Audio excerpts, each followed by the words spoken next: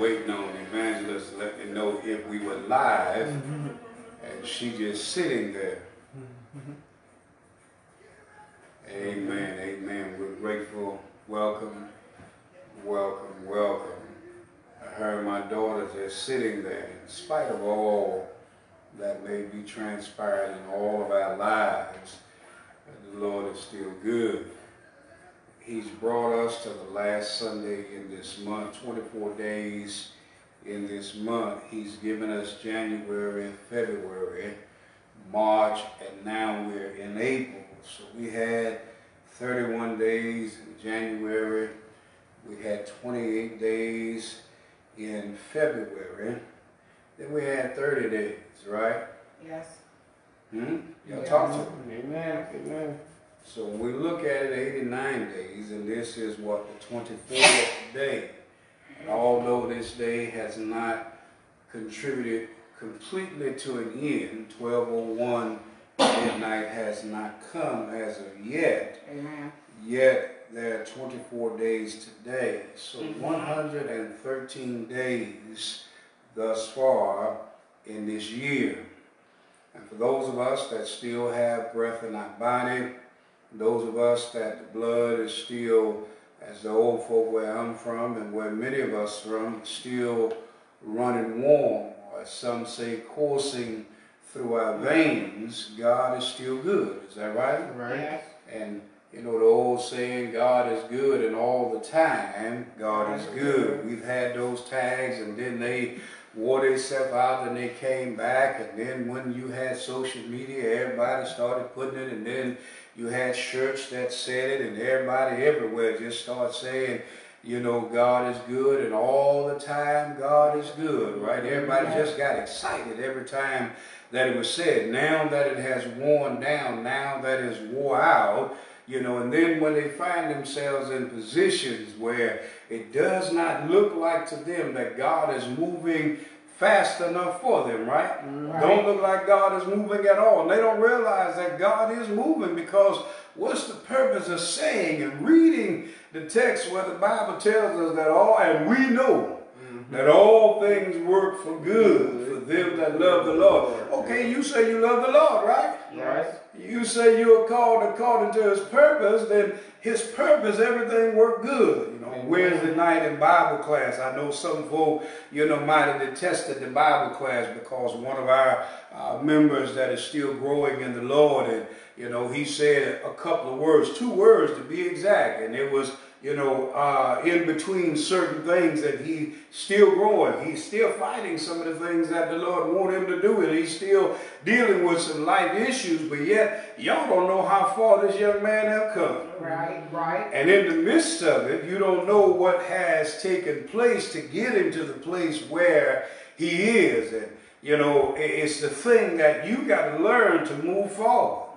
And still move on. Oh, Lord, he said some words. He said some bad words. Well, first of all, while Peter was warming himself by the fire, while Jesus was going through his preliminary hearings, and, you know, he wound up going to Caiaphas and wound up going back to Annas and then back to Caiaphas, and before he finally had his trial, and they, you know, saw him, and they asked him, one of the women, and then another woman, and then some of the men outside asked him, didn't we see you with you? Yeah, ain't you one of Jesus' followers? And finally he got to the place, he started cussing. Am I right about it? Then if you really knew Paul himself, Paul in his actual second letter that was written, Paul said some words that were harsh to the believers at Corinth. What you see here in 2 Corinthians that's recorded in the Bible is actually Paul's third letter to the believers at Corinth. And if you read his second letter, you know, really defending his apostolic call, his apostleship, Paul said, y'all know when I'm in person, he said, I'm much more harsh in what I has to say. Rather, he said what I have to say. So I use the word has to say. You understand what I'm saying? So you got to understand you still growing. And in your growth, your language don't change overnight. You don't just stop cursing all of a sudden if you was a cusser. Amen. Y'all talk to me. You just start cussing all of a sudden because you done got saved, because you done found the Lord, you done came to the Lord Jesus right on time. I found him, I found him, I found him right on time. No, baby, you don't just stop doing. You had a problem because you were very promiscuous in, your mannerism and in your behavior. Yeah, you try to control yourself, but it don't just happen overnight. Amen. You were a wanderer, and you love, laying up with whatever you can find, and you do your best to control it, but you have not gotten to the place. You have not found, the niche and the glitch to be able to keep you from, just finding that little piece on the side. Y'all talk to me now. Yes. And then even after you do it, your appetites and your hunger still try to overtake you. Y'all talk to me. Mm-hmm. See, what you try to make it seem like is that what you desire and what you want, you got it so under wraps and so under control that Satan try to make you look like a plumb fool, even in your relationships. Come on. Am I right about it? Amen. You know what you like, you know how you like it, you know what you desire, you know what your type, you know what your kind is, and you try to act like you ain't looking, you try to act like it ain't caught your attention, and it does. Y'all talk to me now. You try to act like you don't like the red berries, you try to act like you don't like, the carrot cakes, and you don't like, the upside down pineapple cakes and all of these. Y'all talk to me. I'm gonna use some things, because that's how y'all act with women and men. Y'all talk to me now. You walking. Huh? You act like you don't like the Crown Royal and the Irking Jerk. Yes. The Easy Jesus. Mm-hmm. The Seagram 7. Mm-hmm. Huh? Come on. You act like you don't like the Reggie no more. You act like you don't like, all the stuff you got in there when you're around it. You act like you don't want to be a busybody. You don't want to be a tattletale. You act like you don't want to be around the good gossip. Amen. Don't get quiet on me this morning. You walking. And I know it's afternoon, but I know, some of y'all still morning and, on Central Time and on, Mountain and on Pacific Time for those that, tend to join in with us. Right about it? Mm-hmm. Right. Y'all still busybodies. Y'all still mind other folk business. Y'all still like good gossip. Y'all might not be talking about it, but y'all like to walk by it. Y'all like to keep, peddling around it. Y'all like to turn a close ear to it. Y'all like to hang around it. Y'all how y'all walk back and forth. Yes. You don't talk with the people, but you get around the people that you can just say, and then you try to change how you say the stuff, but you really gossiping when you're around other folk. Yes. Then you catch yourself, Lord have mercy, I'm gossiping. Mm-hmm. Y'all talk to me, y'all gonna get quiet. Come on. Yes. Yeah. Huh? You saved and sanctified, but you still got some of the rudiments. I know it's rudiments, but I'm going to say rudiments. You still got some of the roots of your old ways. You still can't stand for them. Yes. Huh? Mm-hmm. Y'all still got that bitterness in y'all. Don't let somebody do something that you can't stand and you don't like. And we all like that. I don't care how sanctified and holy.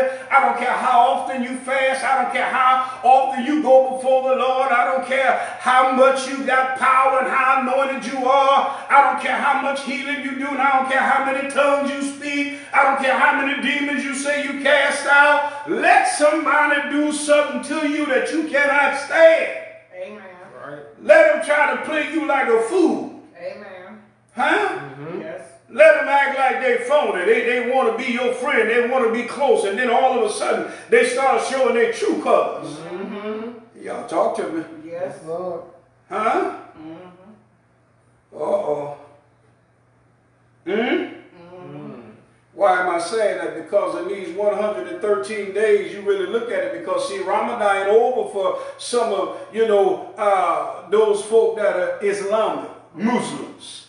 Right. And for a lot of the Catholic folk, they still have not hit the end of, what have been considered as they have been going through their season, right? Amen.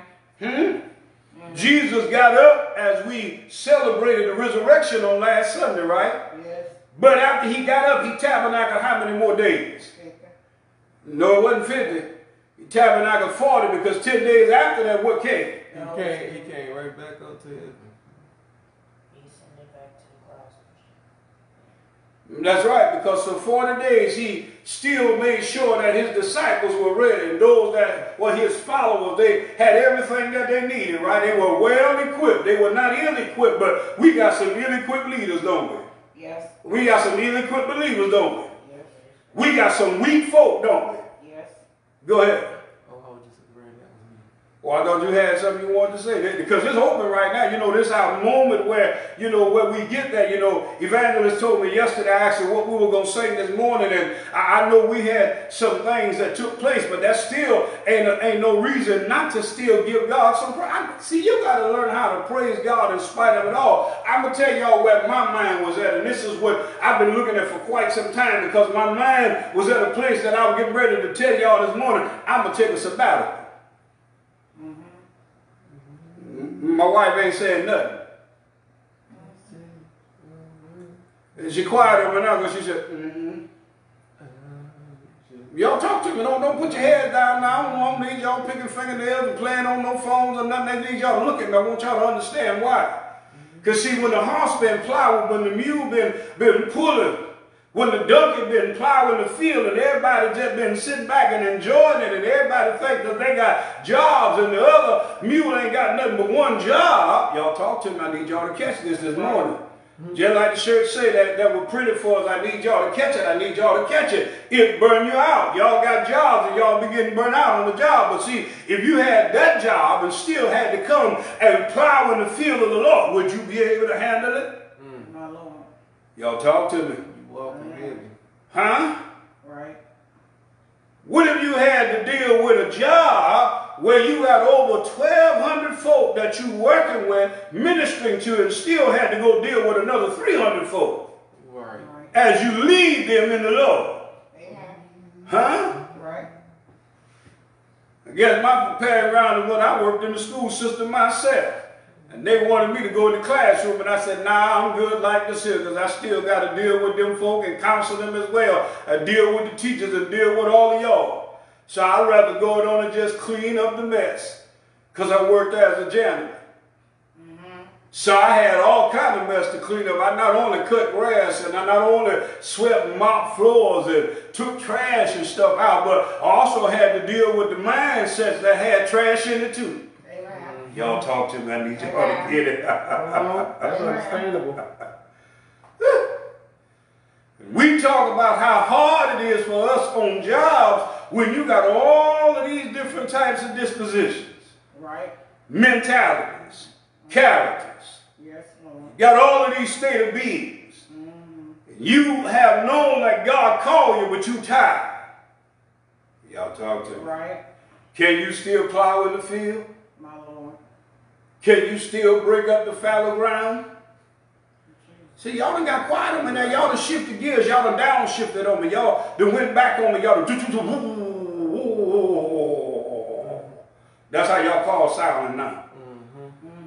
In these 113 days, we all need to look at what's all going on and where the war, even in the Ukraine, you know, where Russia looked at the fact that because they thought that they were losing, or they wanted to give the impression that they were losing against Ukraine, they really wanted the Ukraine to think that they were gaining ground when they really had an ultimate purpose. Do y'all know the ultimate purpose that folk doing what they're doing in your lives? Right. Do you realize the ultimate purpose that the enemy is doing what he's doing? Do you realize while you still hanging on and hinging to some of the rudiments that you still carried before you became, you know, into the relationships that you have? And let me spell out, because y'all hear me say relationships all the time, and folk always think the first thing they'll talk about in relationships, you're dating somebody, you're married to somebody, you're engaged to somebody, but your relationship sometimes with your co-workers, the friends that you say you have, or your associates, those close associates, those next associates, then those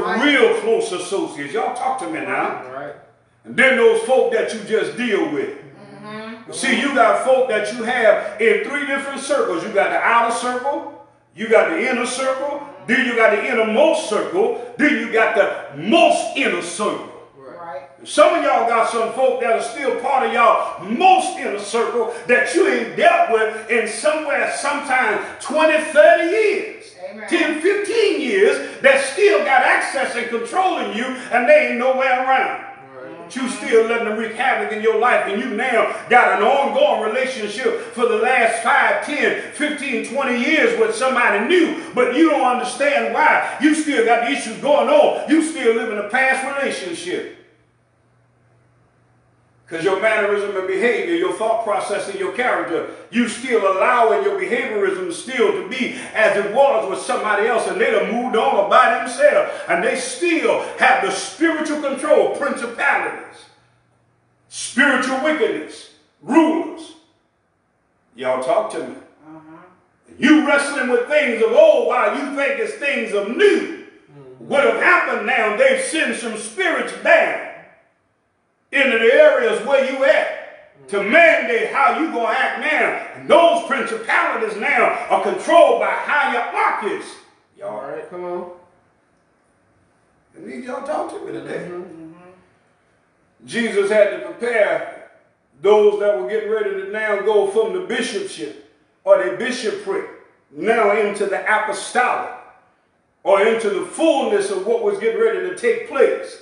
Because they were getting ready to operate in the fullness of who he was as his ambassadors. Operating on his behalf as though he was still on the earth while he now was seated back at the right hand of his Father. Right. Am I right about it? You're right. As my grandmother would say, this is our teaching time. Y'all talked to me. Y'all were just talking a moment ago. So for 113 days, what have you figured out about yourself? And what have you released yourself from that you still have given way to, that God have put there for you to recognize is still beating you? Let me go here. And then we're going to move on. I hear you, Holy Ghost. And if you don't believe me, you can try the Spirit, those of you that are present and those of you that are watching. Now somebody gonna get mad at what I'm gonna say. Why are you still beating the ass? Y'all forgot Balaam.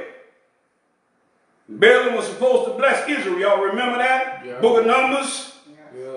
He got up early when the Spirit of the Lord had told him not to wake up early, but he got up early. And he was riding a she-ass, wasn't he? Yes, he did. And while riding that she-ass, the direction that God told him to go, he didn't go. An angel was standing in the road with a flaming sword. And the she-ass sat down. And 3 times the she-ass sat down, and he was beating the ass. And the last time that he whipped the ass with his rod, the ass spoke. Yep. And she asked him, why you keep hitting me? You mean to tell me you can't see the angel in the road? Oh, foolish preacher. He was the prophet of the Lord, but he wanted to profit. And for all you prophets out there, you're wondering why all you have is what you have and you're not going anywhere. And the people that you have only have what they have gotten because of what you said. The reason why you're beating the ass. God got the angel in the road. And sometimes you got the ailments that you have and you're losing it and still coming back for the same prophetic word. Y'all talk to me. Right. And the reason why you can't see no further than what you saw, and from all of the fasting and all of the stuff you call yourself getting away from, and all you apostles out there that feel your apostolic anointing is greater than somebody else's, I'm sorry to tell you, it can't be greater than nobody else's. Then that means somewhere in there, either you're dealing with something that's demonic, or the Holy Ghost only know you only, and I'm sorry, it don't work like that. Because according to what the Word of God says, it's the self-same Spirit. Spirit. So you mean to tell me I ain't got the Holy Ghost and you got it and your Holy Ghost is greater than mine? You may have a little bit more maturity than me, but then you mean to tell me you're operating out of self and it ain't operating out of the Holy Ghost. Come on. You can't see the angel in the road? My Lord. I'm trying to help us today. And I'm talking about all of us. I'm starting with me on down. Our relationships are the way that they are. There's sometimes God is trying to get our marriages to be where it is so that it get back in the order that it should be. But we're beating the wrong ass. And where we should loose some things, we won't loose it. We're holding on to the wrong things. Because we've allowed folk to get in our ears. Right. Because we got too many lovers like Solomon. We want to please everybody. And we are building temples to the wrong people. And who we ought to be building the temple with, we're not. We're building them with the wrong men and the wrong women. Right. Uh-oh. Y'all will catch that tomorrow. Y'all should have caught that right off. Uh-oh. Right. In 113 days, he done revealed a whole lot of stuff to us. And you mean to tell me, you still fighting your brothers and sisters. And we are many members, but we're one body, we're members one of another. And we still trying to be divided among our own selves. Amen.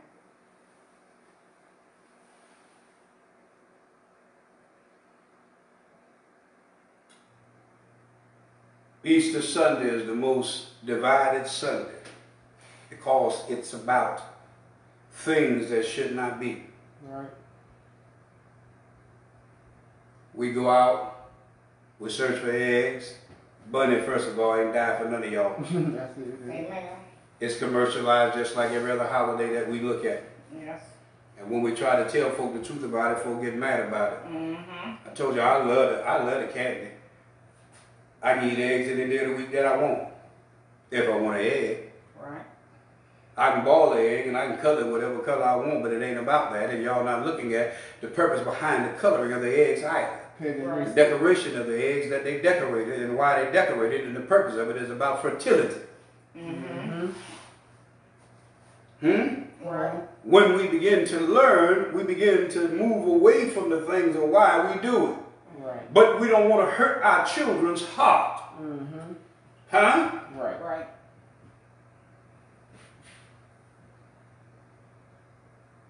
When we understand why they celebrated the Passover, and now Jesus at the Passover kept the word that he had given unto Israel, and in the process of it, he established the new covenant. Of why he came, because in the old covenant that he had first established, he said, here's what's going to take place, but when I come, this is the new covenant I'm going to give. Amen. Throughout the old, he had already said what new covenant he was going to give them. He said he was going to take out the stony heart and give them a new heart. He said, here's the new covenant that I will make with them. Throughout the prophetic words that he had gave to the prophet. 16 prophetic writers, 17 prophetic books, but only 16 prophetic writers. Yeah, y'all do know that, right? Yeah, the first two were seers.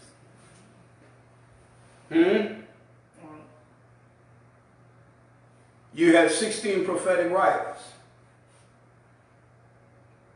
You had the first two that were seers, but I said writers. Right. Listen to what I'm saying, prophet. You right on that, but I said writers. But you have 17 prophetic books, but out of those 17 prophetic books, only 16 were writers. Because one of those books was an extension to one of those 16 writers. Limitations. There you go. Jeremiah. And in what was written, it was written to get us to see the things that were soon to come to pass. Right. And all of those things are almost fulfilled. But we so caught up in everything else because we got to have luscious. We got to have the colors. Did we all travel down those roads at one time? Yeah, because we were so stuck in everything else, and some of us moved from certain things and certain churches and certain religions because other races started doing the same thing, and you didn't want to no longer be like them because you didn't think it should be like that, and y'all separated yourself because of races and because now they had money and they were out dressing other. I need y'all to catch it today. Right. We can't move forward because we keep dividing ourselves. Y'all do understand how things went, right? Yes. Just like in school now here in Florida, when it comes down to mathematical books and how things are going, there are certain things that are written in it, but you're trying to remove history and how it really was. Right. And how it really came about and who it was that first established certain things. Then you won't put it where it actually goes. And who it was that actually did it, because you don't want everybody to know who it was that gave it its first foundational principles. Amen. Because then if you do that, that alters history completely and put it where it really should be at. And what you got people believing as what history is, now you got to go back and shift everything, because what was the head, you made it the tail. Right. What was on top, you put it on the bottom. Uh-oh. What you said was no good was actually good from the beginning. What you said was worthless was actually what made you worth it. What you said had no worth had all the worth, and you took it. Y'all talk to me. Don't nobody get upset because we don't want the truth to come out. Because when the truth come out, now all your lies, you got to figure out how you're going to cover it up. Yes, Lord. Is that not so even in our houses with our children? I need y'all to catch it, because this ain't a race thing. This is just a truth thing. Yes. Because that's what happened even when Jesus had died. And when he got up. When he got up, they said, make sure that you tell him that his own disciples stole his body. Y'all remember that, right? Yes. Yeah. I'm leading up to what we're going to be at in our text today. Because I'm almost through, service almost over. The teaching is to get us to recognize that 113 days, what have you really done? Right. Let me say as Janet Jackson got to be real popular, and as she began to sing her dance songs, and as she began to come out in the light of her brother and all of her brothers, and she was in the light of her big brother Michael, she sung the song, you know, what have you done for me lately? When you think about what has taken place lately that helped you to grow from where you was at in the last hour. Right.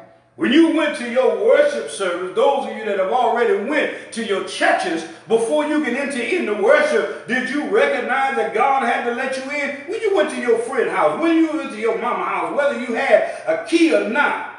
Right. Sometimes your parents had to change the locks, because sometimes you came in when they didn't want you to come in, didn't they? Right. The whole key about it, your parents would tell you to give a call, even though you got a key, to let them know you were coming over. Or you had to announce yourself once you walked through the door. Am I right about it? Right. Because you had to make it known that you were in the house. But even if you didn't have a key, you had to wait to be what? Let in. That's right. And being let in was a signification of being what? And being welcome was another signification of being what? There you go. You got to be invited in. In worship, God have to invite you into his presence. But to be invited into his presence, you got to praise him. Praise is the preparatory state. Say that again, preacher. In his course with praise and thanksgiving. And in order to do that, you got to be prepared. You got to make preparation. You got to move some things out of the way. You got to get your mental state together. You got to get some junk out the way. Yes. If you don't remove some stuff out the way, there's no way God going to let you in his presence, because you still selfish. You still full of animosity and hatred. You still got some variance. Yes. You still got murderous thoughts on your mind. Right? Right. You didn't like the way somebody approached you, the way somebody said certain things to you, the way they handled you, the way they came at you, the manner in which they said what they said and how it made you feel. You can't move on. You ain't ready to go into the house of the Lord. That's why Solomon said, be careful how you carry your foot into the house of the Lord. See, at that time, it was actually talking about the temple. Do you not know you are? That's right. Paul said, know you not that you're the temple of God, and if you be the temple of God, you're the temple of the Holy Ghost. So, you know what? We got to be careful sometime, huh? Yes. That's why that boy, Robert Kelly, right? Y'all call him R. Kelly, huh? Yeah. And although he in jail, the boy said, be careful what you say to me. Be careful what you do to me because it might just happen to you, right? Right. And although everything he did might have not been right, but everything wasn't wrong, he had enough sense to recognize, right? Yeah. Y'all talk to me. Yes. Yeah. Everybody knocked what he did. Everybody want to put it on blast. And everybody want to put it in the front, right? Yeah, without sin, you cast the first stone. So tell me something today. Y'all pick up y'all rock. And if you can throw a rock and it don't hit you first, then y'all tell me. I ain't perfect. So. If you can cast a stone and not throw it at yourself, and it don't hit you first, because you ain't done no sin, then I like to see it. Because whether you have physically done something, I guarantee you've done it in your mind first. Right? Right. So here's where I was going with another part of that when I started. Irregardless of what has taken place in your life, you should always be at a place that you can find a way to begin to give God some praise. Even if you got to fight your way through praising God. There have been so many people in bad relationships or in relationships that felt bad or felt like things just wouldn't, the way they wanted to be. They found their favorite song and they started singing it, right? They sung their way out, right? Or they played their song until they started feeling how they wanted to feel, right? Right. Oh, yeah. So you mean to tell me while you're going through, you can't give God some kind of praise? I do. You can't just tell the Lord thank you. Lord, I thank you. One thing my dad and I, we used to do all the time, and he would get excited by the time he finished getting everybody. He said, now I'm not throwing a pep rally. Reverend do it often say, just tell the Lord thank you. Tell him thank you. Tell him thank you. He said, if you ain't getting excited, I get excited. Because I caught hell all week. Right. And if you don't want to tell him thank you, I'll tell him thank you. Thank you. He said, you got to tell him like you mean it. You got to be real about it. Wasn't good riding down the highway. He used to ride 2.5 hours. Sometimes 2 hours and 45 minutes, depending on the traffic coming from Slidell all the way down to Gibson to Beulah Baptist Church. He would do that sometime 2 or 3 times a week, depending on what was going on at the church. Y'all talk to me. Going back, if you look at that sometime was 5 hours round trip. Right. And if they had revival, and he wouldn't stand, he was going back and forth if they had revival all week. That's 5 days. Right. That's 5 hours round trip. Him and his wife and his daughter.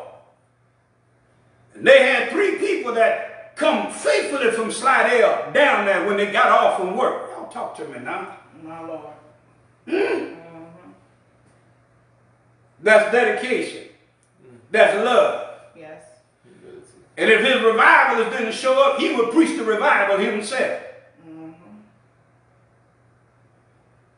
Are you really that dedicated to the Lord? My Lord. Huh? So when we look at all of these things in these last 113 days, what are you committed to? Are you really committed more to what you're doing? To why you say you're committed to things that you should be more committed to? Are you submitted to other things more than you're submitted to the things that are really most important? I need all of us to get this because I don't want nobody to take this out of context because of what you got going on, and even in my own family. I need y'all to understand this ain't directed at nobody. This is for all of us because when we really evaluate what's really going on, what's really most important, because then it would begin to now pull things out of the way that's causing the most problems and really begin to set a better standard. We can't say and teach somebody else something and they begin to live it in our life is still ragged. Doesn't mean you ain't saved. Let me make that clear because that ain't got nothing to do with your salvation. Right. Remember in the beginning of our relationship, Evangelist and I, she said, it seems like every time you look up, you challenging my salvation. Like, what you talking about? What I'm saying is this, and what I'm pointing out is that. If you think that's challenging your salvation, you might want to check your own salvation. That sounds like you ain't got your salvation together. But from what I can tell, I believe it's together what they're saying. There might be some things you need to fix.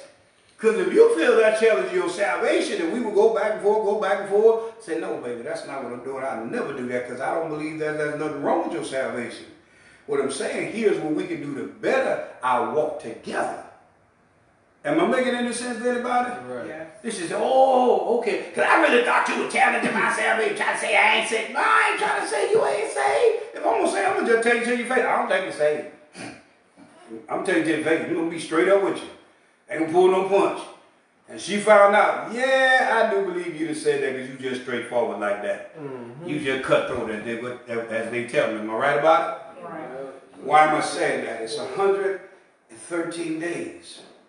It is imperative because we have to be at a place where we gain not just ground, but strength. Mm-hmm. Not just spiritually, but in all areas. Holistically, we got to get there. Amen. Will we get weak along the way in areas? Yes, we will. And why I'm saying that Matthew chapter 26 is where our text word is at. I told you, we get ready to get out the way. My daughter said, what you mean? Y'all didn't catch that part, but she said that when I said this leading up to the message, I'm about to get out your way. Why am I saying that? Because it don't take long when the Spirit of the Lord is present. I told y'all, I come prepared. I come ready. I come ready to do what God said to do. Because when you look at what Jesus did, he got up. He tabernacled. When he got up and the ground shook, the graves bust open. Y'all do realize that after he got up, before he got up out the grave, that the graves broke open. And some 400 to 500, saints began to walk down the streets of Jerusalem. And they were seen. Y'all do know that's what the text say, right? Yes. That ain't something that was mythological. That wasn't something that was made up. It was real because they talked about it for centuries. They saw folk that had died in the Lord walking down the streets of Jerusalem. And then Jesus got up out the grave. Come on. Y'all talk to me. Yep. Told y'all I'm ready. I can hear it in my voice. I already hear the Lord shifting because they get ready to move. Because, see, when you look at these 113 days, and it was on my mind, that's why I told y'all I was thinking about it. I wanted to tell my wife first. I'm like, okay, now. Then when we got ready to get started and open up, I saw my wife sat down at the back. Then my wife moved up, a little bit. I'm like, okay, well, maybe she can open up. Then she still just sat there, and I'm waiting. And then I pressed the thing for it to start. She still again. I'm like, okay. So here it is again. We got to plow the field. Mule getting tired, legs getting weary. Who gonna hold the field up? Who gonna put the yoke on their shoulder? Y'all gotta catch it because that was to be funny. Like, okay, mule gonna be sitting in the stall, leg gonna be laid down, be holding her head to the side. Like, okay. Y'all know how the horses and the mule do it when they're tired. Yes. Yes. Oh, y'all, I'm telling you, I feel pretty good right now because I know he already up in here. Yeah. Huh? Yeah. Matthew chapter 26. We go. The whole text is what you're gonna look at, verse 36 through 46. But I'm gonna break it down where I want you to be at, where my primary verse is gonna be at in just a second. But I want you to catch it because in 113 days, it's the year 2022. It's been 22 years in this new millennium. 22 years. Mm-hmm. You mean to tell me those of us that have been in these 22 years? My daughter was born in 2007, is that right? Mm-hmm. She done lived 13 of these 22 years. 14 rather. Mm-hmm. Getting ready to be 15. You mean to tell me out of these 15 years, my son have lived 24 of those. My biological daughter, 24 of those 22 years. Y'all talk to me, am I right about it?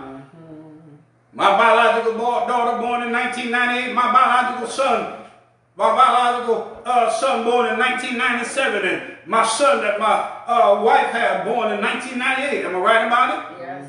Y'all talk to me. What's so funny, daughter?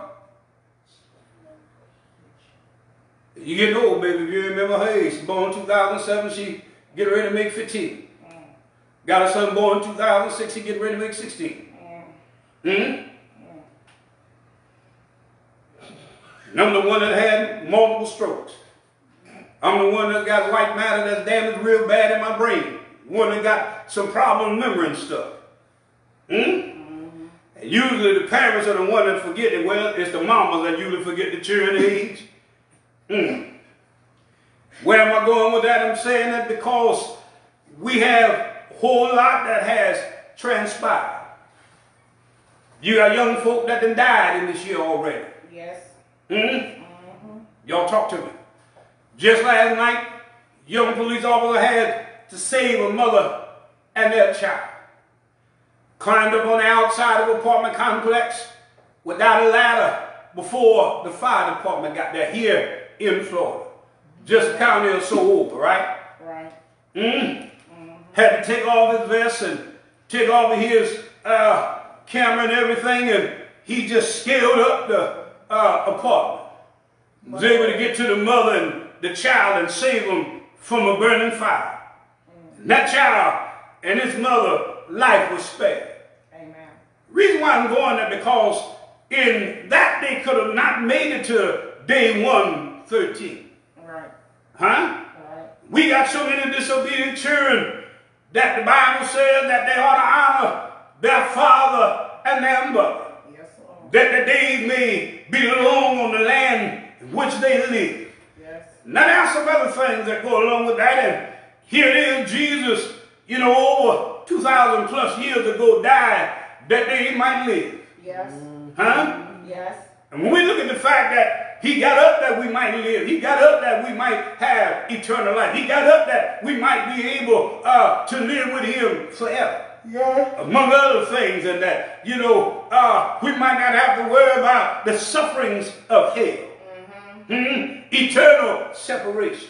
Right. And in this particular text here, you got to look at the mere fact that all the things that had preceded him before he got to this.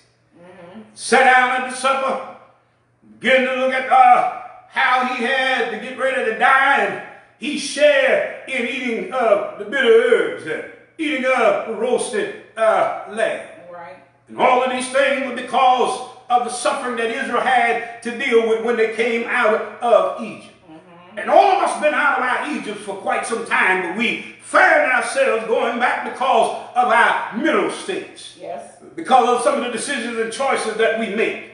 Because we allow certain things to draw us back in because of our hungers and our desires. Yes. Because of certain weight from the sin that always seem to cause us to stumble.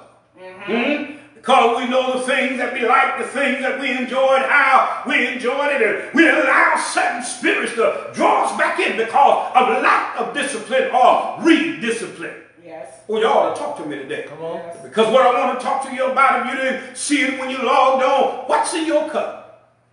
Because what's in your cup, going to determine whether or not you can handle the suffering that's going to come your way. Amen. Y'all do remember James and John and how their mother had asked Jesus for one to sit on the right hand and on the left hand. Well, y'all remember that, right? Yes. The sad part is Jesus had asked them, can they drink from the same cup?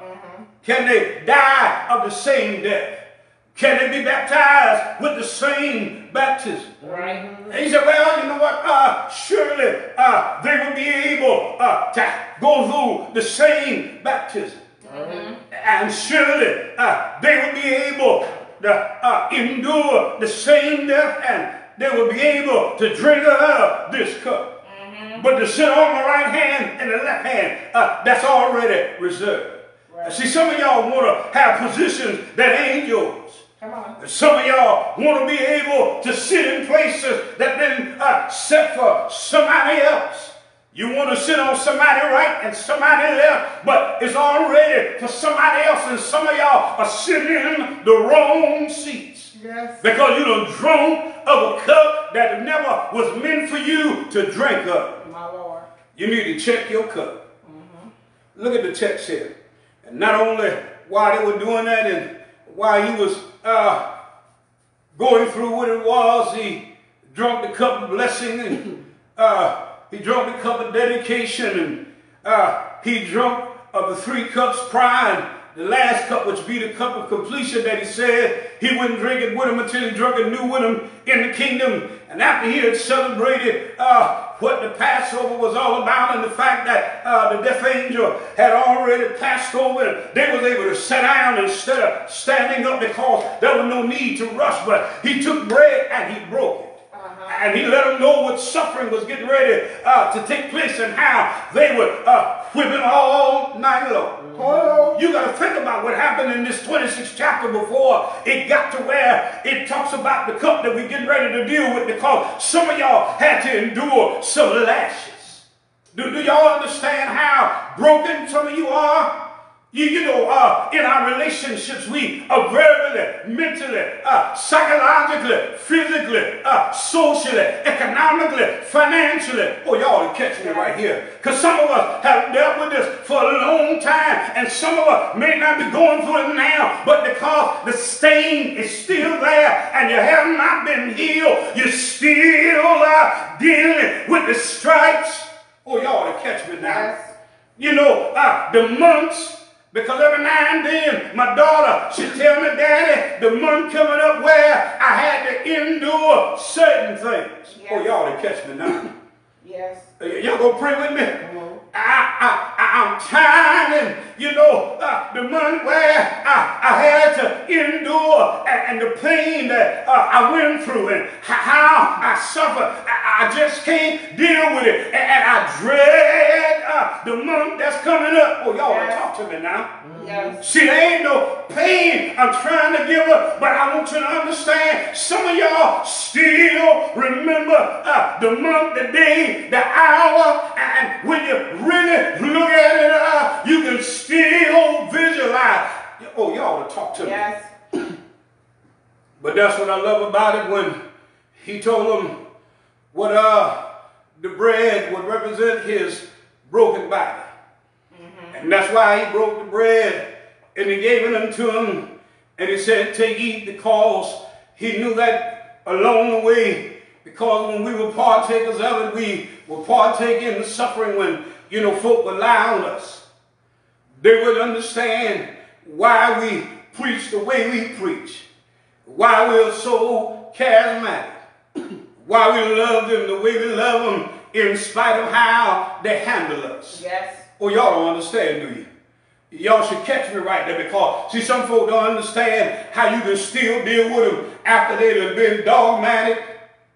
Amen. Y'all know how some folk are? Yes. How they have been verbal in what they do. Yes, Lord. How they have been vicious in what they have come at you with. They tried to make sure they destroyed everything that was supposed to be yours. Y'all talk to me. Y'all got quiet on me now. So he said, this is my body, which is broken for you.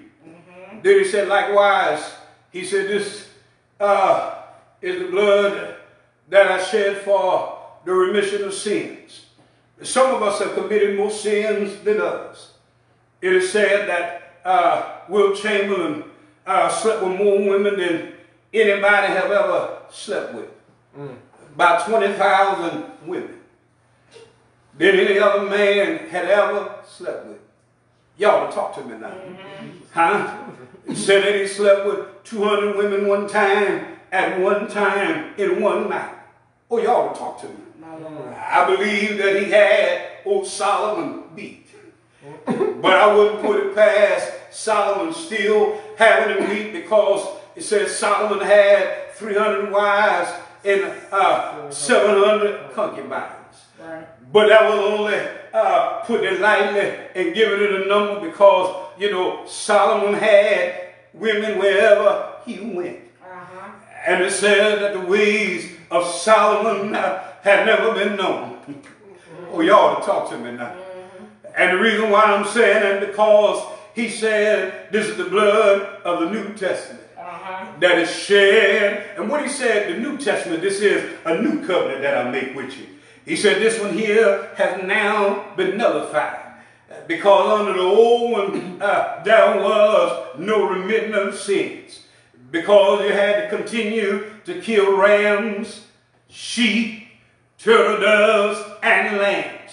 And if the lamb was not without spot, wrinkle, or blemish, it did no good. You still had to have an scapegoat. And if you didn't have the kind of money to get the right kind of sacrifice, you had to go in the woods, and you had to know what kind of sacrifice to hunt down and bring back to the priest.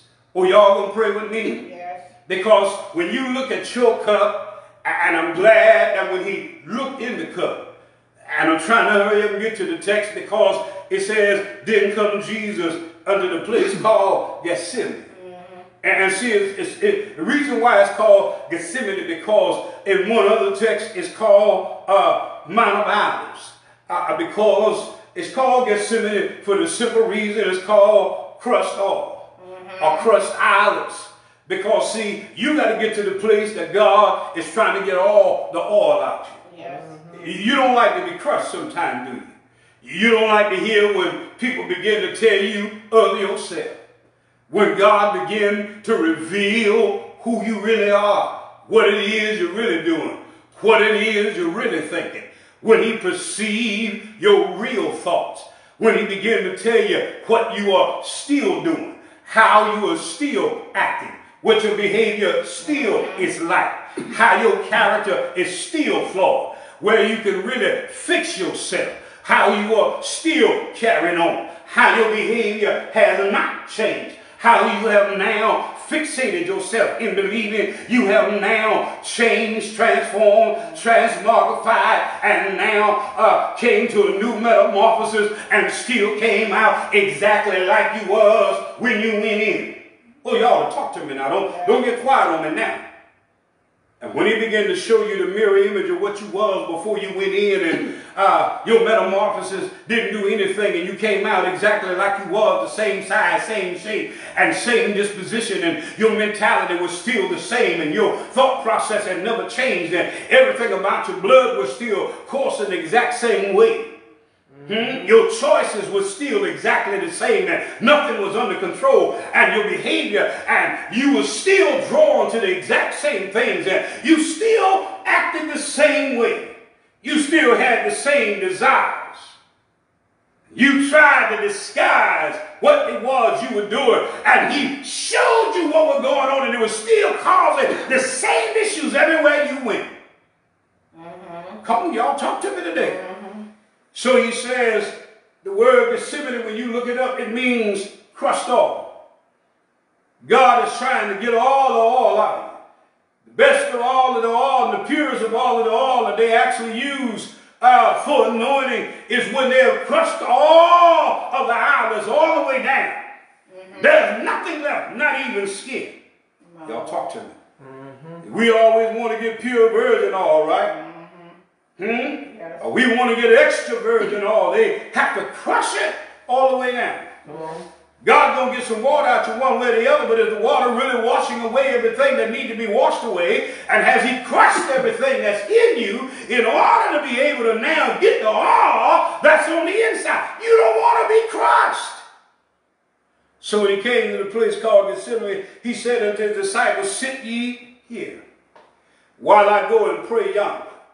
We can't sit with our wife, we can't sit with our husband, can't sit with our children, can't sit with our mother, can't sit with our father, we can't sit with our son, can't sit with our daughter, we can't even sit with our family while we take the time to pray. In other words, to watch, make sure that nothing that's going to disturb, get in the way, catching block phone call, make sure that nothing that's going to cause them not to be able to get into the place that's needed to seek after the Lord for what's needed for the house.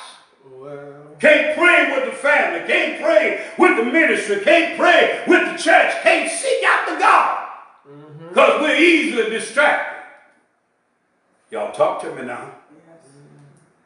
Can't stay focused on the matter that's at hand to make sure that all of the things that need to be removed, healed, delivered, and strengthened. Because we can't sit down and wait on it. Somebody we know get ready to come bust us upside the head, we'll let them come because we mad at the wife. We mad at the husband. We mad at daddy. We mad at mama. We mad at stepmama. We mad at stepdaddy. We mad at grandma. We mad at grandpa. They ain't give me this. They ain't give me that. We mad at pastor. We mad at bishop. We mad at sister so-and-so. We mad at the musician. Didn't let me sing my song. Didn't let me make that run on the drums. Come on, y'all. Come on. Well, He says, sit here while I go yonder, and he took with him Peter, and the two sons of Zebedee. He took James and John. These were the three of the inner circle. Who are the three most closest folk to you? And sometimes you got to watch them. You got to remember just a few texts earlier. They was at the same place, and they watched Jesus be transfigured. They saw him in all of his glory. They wanted to build a temple under Jesus and under Moses. Y'all talk to me now. They watched and saw who he really was. You got to be careful when you reveal to people who you really are, because they forget to worship God. They forget to worship Christ. They forget to bless the Holy Ghost, and they start worshiping you. Amen. Bishops, apostles, pastors, prophets, evangelists, pastors, teachers, leaders, missionaries. Y'all better stop letting these folk worship y'all. Churches, you better stop. Y'all. Huh? Yes. Can I help y'all with the song say, girl, you better stop dogging me around. That's what the church doing. Yes. Dogging God around because they worshiping them. Paul said in Romans chapter 1, they're worshiping the creature more than the creator. And he said they began to be sorrowful and very heavy. He got sorrowful. He knew what was getting ready to come. You know how you need somebody to be just there with you because how bad and how serious, how important, how intense the matter is that you got to seek after God's face. Huh? Or they can see when you get ready to go to work and you just had a blowout. You just had a very vicious argument, very intense situation with your spouse, you know, with your significant other, with your child. Or you just had a blowout with your boss or a co-worker. Everybody can see that. And everybody want to be around you. I'm right about it. Instead of being around you for comfort, they want to get all in your business. Y'all talk to me now. Yes. Some folk is written all over your face. You don't have to say a word. Y'all know how some folk is. They know what you done been through. They know you're going through something. They know you done had some situation, not situation, situations. All right. And they're ready now to play on that mess. Instead of pray, P-R-A, they P-R-E. They're ready to cause you more harm than a little bit. Instead of you going before God, instead of you sending a message or calling back and said, you know what, hold up, don't argue, just pray, baby. Honey, darling, sweetheart, I know you don't want to hear my voice right now, but right now, all I need you to do is go before the Lord with me. We ain't got to do it on the phone in your time and my time, let's pray. You don't ever do that, do you? Have you ever attempted to do that? To now shake the frames of what the devil done done and what he's doing? No, y'all stay right where y'all at. Instead of now taking the intent of the situation and turning the intent around to now empower. Oh, y'all to pray with me. come on. Can I help y'all? Help the Holy Ghost. They ain't got to listen to this. That's all right. He said, then said he unto them, my soul is exceeding sorrowful. Look at here. I need y'all to understand. Here's my human side. His humanity said, look, I really don't want to do this here. I know they're getting ready to do some other stuff. They're getting ready to make it real bad. And I know I was sick. For this cause was I born. To this end came I into this world. Look at here. I got to die for y'all. I know what the rest of the world going to do. They're going to start laying up with one another. Yes. They were already playing in themselves with animals. Well, y'all to talk to me. Yes. They were already sacrificing my little children to fire. Yes. They were already cutting their throats. Throwing them to the devil. Y'all talk to me now. Oh, y'all don't want to hear that, do you? Yes. I need y'all to catch it today. I need y'all to get it. They was having every argument they can think of. Yes. They're already now trying to figure out how they can recreate what I created. They're trying to figure out where I'm at. Right. You think they just got space stations just to have space stations? Oh, y'all, I hear you, Holy Ghost. My Lord. He said, my soul is exceedingly sorrowful, even unto death. Satan was trying to get him to get out of here before he got out of here. Y'all know how some folk, mama's in between the grave, as well as on this side. The old folks say she got one foot on the banana peel and one foot in the grave. When a woman is getting ready to give birth, she's between life and death. Yes. And sometimes the mother live and the baby die, or the baby live and the mama die. And sometimes the baby have some issues as is living. Y'all talk to me now. Yes. Come on, y'all. Yes. You wonder why it's hard when a mother gives natural birth, while the baby is coming through the birth canal. Oh, I need y'all to get it now. Yes. You wonder why they're suffering for the mother. Not just because he already knows that God had placed inside that child, especially with the male child. Blessed is the male that brings forth the mother's womb. Yes. He already knows that male child, God has already placed in the male child what is needed now to set it on. Oh, y'all can get it now. Oh, I feel pretty good now. I feel better than I did because he understands that this male now carries the God-sent anointing now to set the world in order and set hell on fire. What's in your cup? If he can cause death to come before he can even begin to live, he already knows it's all good. Y'all know that he had already set the stage just like he did in Egypt, killing all of the firstborn males. And that's why even with Moses, even after Jesus was born, he was trying to take Jesus like, oh, y'all to get it now. Here it is before it's time for him to get to Calvary. He was still trying again to take his life, trying to get him to take his own life. Y'all to check the text. Y'all to look at it. And he still told them, tarry ye here. Watch with me. They were there with their swords because he didn't want nobody to ease up on them. You got your boys with you. You got your girls with you. You got them folk that you know you can trust to watch your back. Who you got watching your back? My Lord. They're supposed to make sure nobody ease up on you. Here it is, you watching your own back because they done got tired. We done been up all night.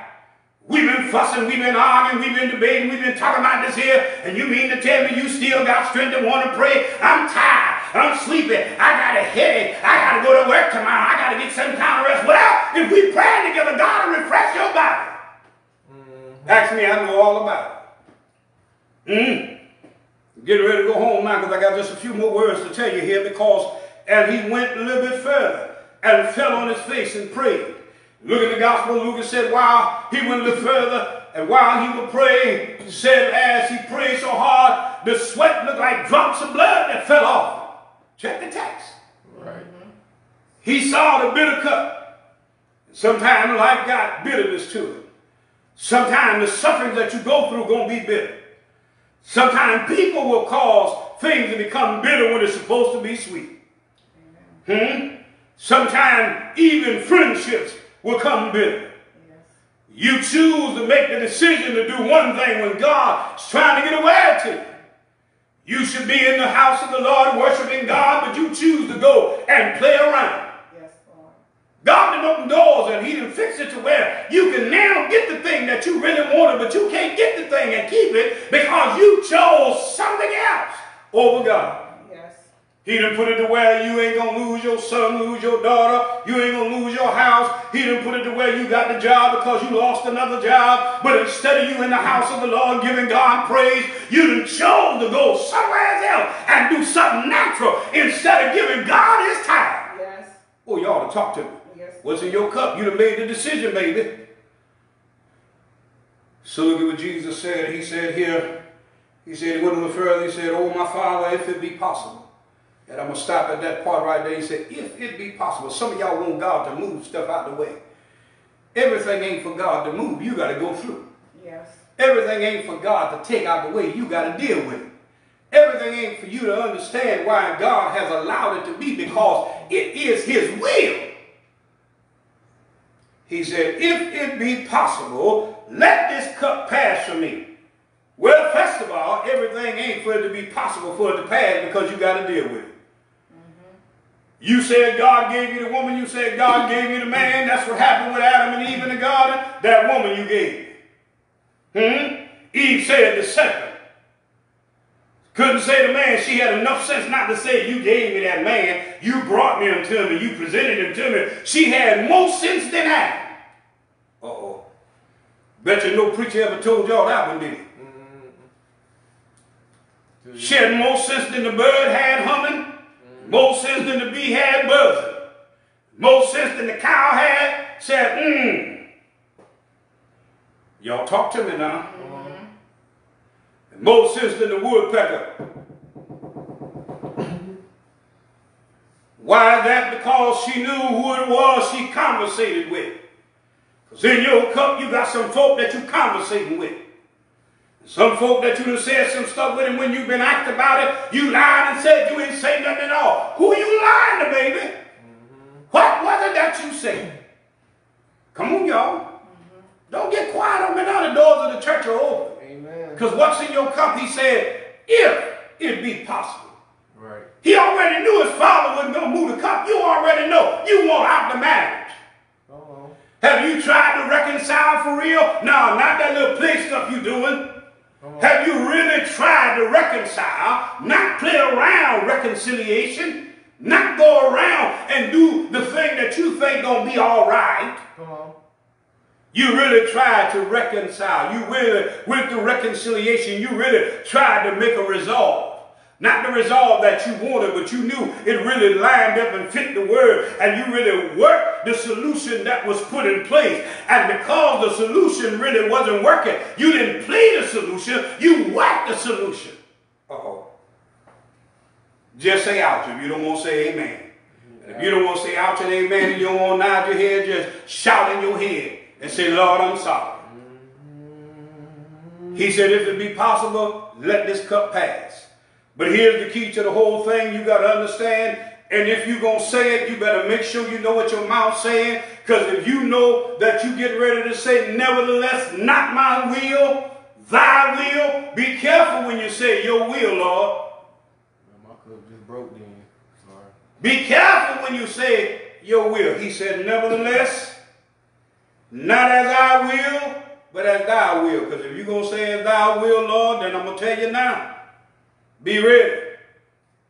And when you do that and you go back and look for them folk that supposed to be with you, you're going to find them asleep. Wake up. Shake them. Wife, husband, son, daughter, sister, brother, choir member, church member. Huh? Wake them up. Come on, y'all. Amen. You mean to tell me you couldn't watch? Which means you couldn't pay attention. You couldn't pray with me.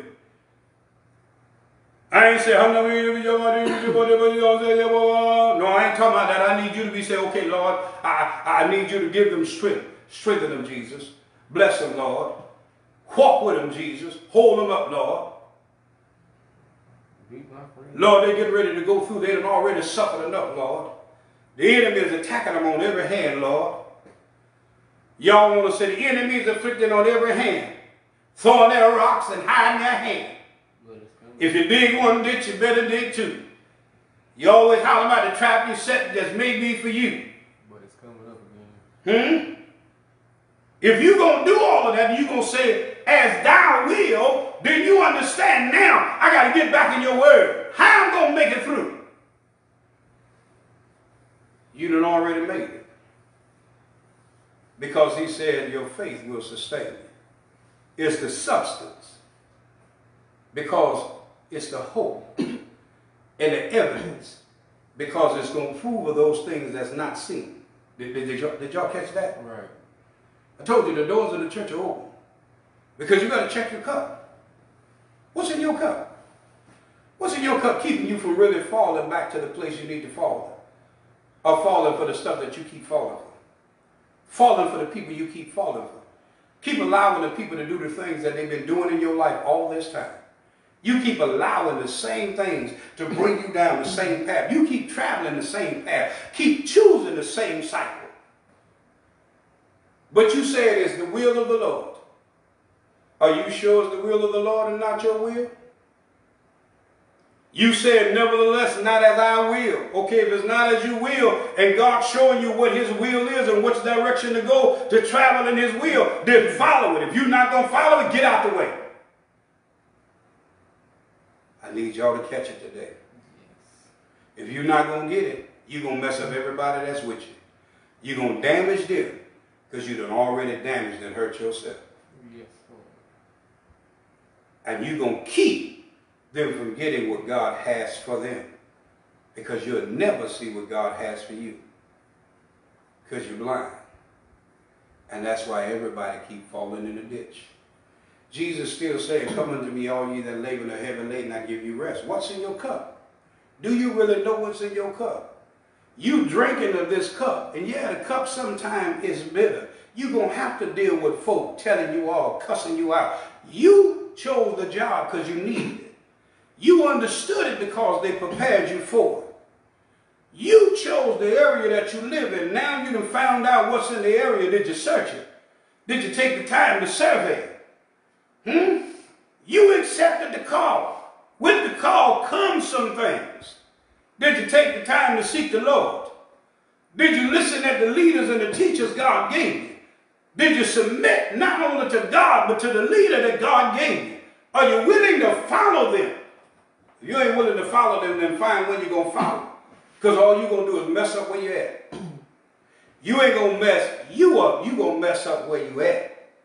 Because you're going to destroy it, because all you're going to do is sit. Y'all to talk to me. He's still saying. He said, you can get out of what you're in. If he said, come unto me because you're laboring and heavy laden, you got a whole lot of stuff on you, and he's trying to take it off you. You don't want it off you. You've been carrying all this stuff long before you got where you at. Long before you got to the people that you with. Long before you got to the wife, to the husband. Long before you got what we call blended families. Long before you got the stepmama, the stepdad, the stepbrother, the stepsister. Long before you got a new job. Long before you moved to Tishomingo. Long before you moved to Canada. Long before you moved to New York. Long before you moved to Maine, Connecticut. Long before you moved to California, Wyoming, wherever state you're in. Long before you moved there, God had already prepared the ground for you. Now your job when you got there was to ask God to lead you. Now he lead you and he led you where you got to go. Now, what are you going to do while you're there? He already showed you what was in your cup. He saw a world full of sinners, liars, whoremongers, whores. He saw a world full of transgenders. He saw a world full of transvestites. He saw a world full of homosexuals, but he loved them. He saw a world full of cheaters. He saw a world full of adulterers. He saw a world full of fornicators. He saw a world full of drunkards. He saw a world full of drug addicts of all sorts, molesters. He saw a world full of traffickers.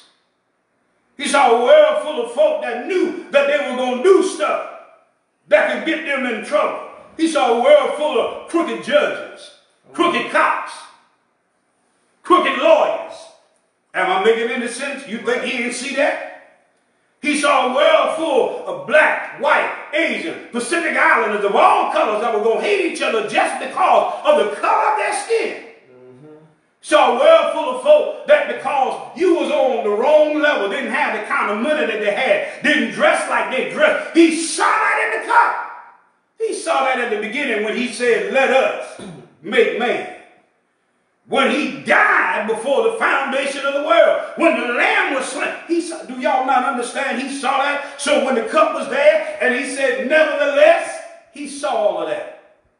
And he mean to tell me I done told y'all all of this, y'all my disciples. Here y'all the only three that is just as strong as I'm going to be. And I'm going to leave this in y'all hand as the primary leaders. Y'all going to be the ones to make sure these other leaders are at where they need to be at and strong enough to be able to lead the rest, to begin to carry this in there. You mean y'all sleep? They will sleep on the job. Well, How many of y'all sleep on the job right now with your eyes wide open? So he said, come. He said, behold, I stand at the door and knock. Shall minister to you, not because you ought to know what's in your cup. He knew you were going to fall off. He knew you were going to mess around. That's why he said, you have heard it said of old, thou shalt not commit adultery. But I tell you of the truth now, that when a man look on a woman, see, women, y'all think he wasn't talking to y'all, but you look on a man just like a man look on a woman. He said, you've already done it. Y'all talk to me. And some of y'all lying on the Holy Ghost. Blasphemy against the Holy Ghost. Y'all lying and saying that the Holy Ghost have told y'all to say something. The Holy Ghost ain't gave y'all no utterance in nothing. Y'all talk to me. We still playing games. He said, take my yoke upon you. We're learning, but we don't have no power. That's what Paul said when he came back and he broke down what that meant, right? He said, they're ever learning, but never coming to the knowledge of the truth. And they're powerless. They're powerless because they're not making the application of the word. They got knowledge of it, but they're not applying the word in the right way and in the proper manner to their lives. He said, my yoke is easy. Y'all making folk do stuff that the word ain't telling them to do. He said, my burdens are light. Y'all adding burdens to people's life. In other words, y'all adding stuff to them, making them carry stuff that they should not be carrying. Am I right? You got quiet on me, evangelist. Is that not true? You done seen it, right? You done came up on it, right? Everybody want to go back to Saturday. Everybody want to go back to Friday. But ain't nobody really living it like they should. Then you want to send everybody to hell. Right? But then you want to holler about, with love and kindness have I drawn me. Really? Where? He said, my yoke is easy, my burden is light. So he said, listen, the Spirit said, come. Whatever condition you're in, whatever shape you're in, whatever lifestyle you had, if the Spirit of the Lord is still able to draw you and you can hear it and it's pulling you to Him, you might want to come before you get to the place and you hear Him, and by the time you get ready to receive it, you can't, because He done turned you over to a reprobated mind. But if it's still drawing you and you in what you're in, whatever state, y'all talk to me. So I don't care if you transvestite, transgender, homosexual, alcoholic, gay man, gay woman, whatever you are. I don't care if you're the cheating man and you got a wife, the cheating woman, and you got a husband, you the fornicate, you shacking up, whatever. If the Spirit of the Lord is drawing you, He said, the Spirit said come. The bride said come. Whosoever will. Look at what He said. Whosoever will. You was the murderer. He said come. Uh-oh. See, y'all got a problem with that, don't y'all? I understand our laws prohibit certain things, right? You molested somebody. He said, come. Uh-oh. Y'all got jacked up. Come on, somebody. He didn't leave nobody out. 1 Peter, he says in the word, he said he would have none to perish, but all come to repentance. Uh-oh. Some of y'all don't want to forgive nobody. Some of y'all go barely make it in. He said, if the righteous shall barely make it, where shall the ungodly and the sinner appear? So some of y'all gonna barely make it to heaven because y'all don't want to forgive these folk that done murdered your family, molested your family member, molested you, done you something wrong, stole stuff from you. Uh-oh. Hello, somebody? We getting ready to go now. I told you the doors are open. It's up to you to accept it. Yeah, it's hard though, preacher. It's hard, Reverend. It's hard, Pastor. It's hard, Bishop. It's hard, Pastor. In your mind it is. But it wasn't hard for him when he went to Calvary. Because he saw all of that in the cup. He already knew what he had to die for. And they were getting ready to whip him for you. And he knew some of y'all was going to go back. He knew some of us was going to still think like that. He knew some man, some woman, some boy, some girl was going to sleep with her stepbrother, sleep with her stepsister. He knew all of it. You really, my daughter like, ooh, am I lying? He knew some stepmother was going to sleep with her stepson. Right. Paul dealt with it down in Corinth, and the church at Corinth knew what was going on. He knew some stepfather was going to sleep with his stepdaughter. Y'all talk to me. Right. Y'all really don't think Jesus didn't know that? If he know your thoughts are far off. He knew some stepdaughter was going to come switch it through. Yeah. My man home. Oh, I'm sorry. I didn't mean to come out like that. Oh, did I do that? Am I lying, Kendra? You're right. Hi, evangelist? You're right.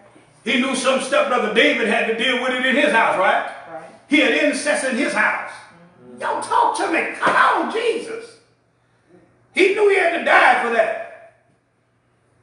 He knew some stepdaughter or some stepson was going to get their mama drunk. Y'all talk to me. No. Did it on purpose. Act like they wasn't doing it on purpose. She was going to act like that ain't what she wanted when all the while she did. He was going to act like that ain't what he wanted. Some auntie or some uncle was going to mess with their grandson and all this other stuff. Y'all talk to me. This is the world we've been living in for quite some time, and y'all so saved and sanctified knew that some pastor was going to do that. Come on, y'all. Can I call the truth as it is? Yes. It hurt you at the church to do that, baby. The church been doing that.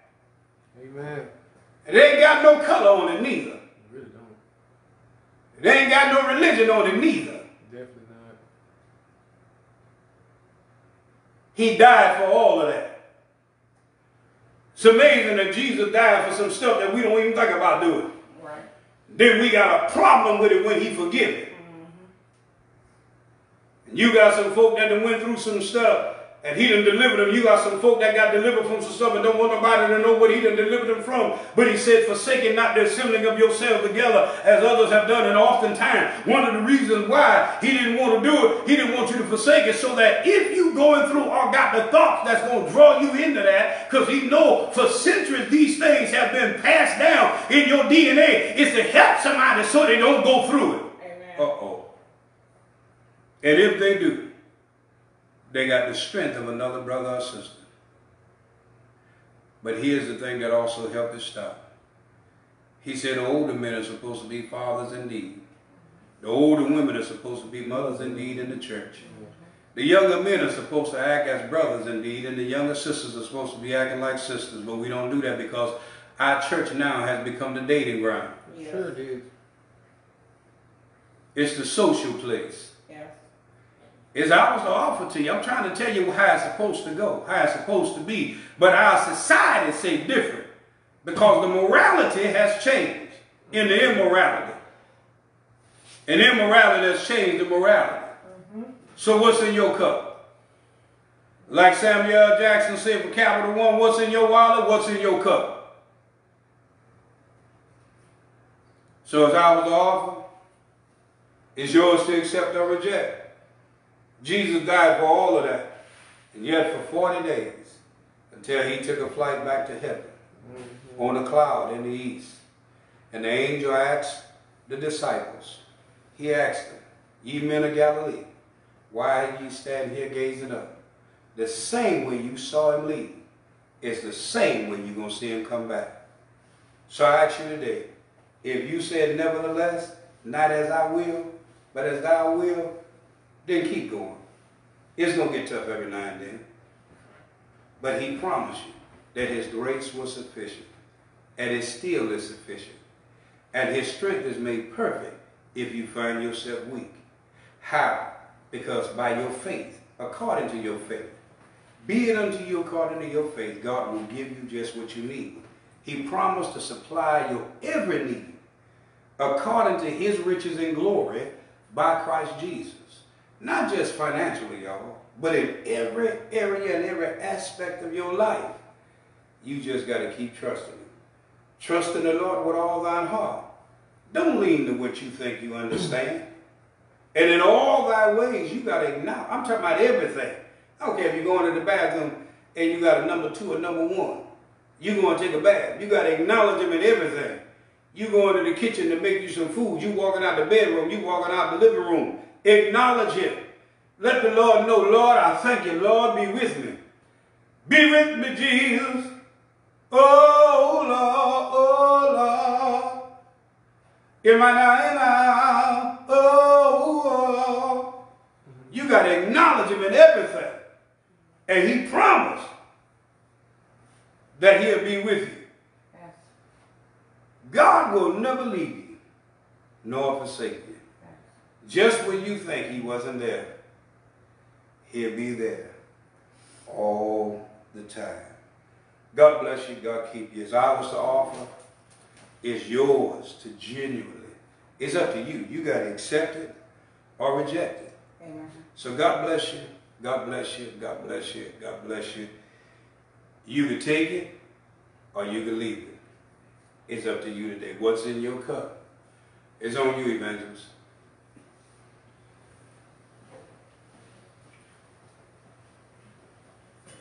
Amen. Amen. Amen. We bless the Lord. We thank the Lord for the word, for the institute on this morning. We thank God for Apostle for carrying us through our morning worship experience. The title of the message was What's in Your Cup? Apostle gave us a lot of examples. He gave us a lot of things to look at. Many of the things that none of us really want to look at, see, or deal with. But yet, we still gotta face it, look at it, and get it right. So we bless the Lord, we thank the Lord. I pray that all hearts and minds are clear. The Cash App has been put up for those that would like to tithe or seed or give an offering. Please write it in the memo section so that we will know exactly what it is for. This week, Apostle will be doing our Fire Fuel Wednesday night Bible study. We ask that you join us and be a part of Bible study with us as we continue to move and growing and being all that God has called us to be. A little tired this morning, voice a little hoarse, but yet still God is still blessing us. He's still keeping us, and He's still leading and guiding us. So at this time, we will have prayer, and Apostle will give us our benediction. Father, in the name of Jesus, we say thank you. We say thank you for your word. Thank you for the deliverance of the word that came out on today. Lord, as we examine our hearts and our minds and we see where we're at and where we're standing at, and we're looking down to see what has been placed in the cup that we're carrying and that we are drinking out of, so that we can empty out these vessels and be pleasing in your sight, oh God. We ask you that you continue to move on every home and every situation and everyone's life. You know what everyone is standing in the need of, every prayer request. So now, Father, we ask you that you grant it in the name of Jesus. We ask you that as we get ready to depart from this place and never your presence, that you continue to walk with us. Let us be the light for some boy, some girl, some man, some woman that will lead them to you, that they would see only you in us, oh God. We ask you that you continue to make ways out of no ways. We ask you that you continue to be the supplier of our needs, oh God. We ask all these things in Jesus' name I pray. Amen. Amen. Amen. Apostle. Amen. Let us look to the Lord. Now may the grace of our Lord, the communion, the presence of His Holy Spirit be with us all now and forever. And all of God's children said, Amen.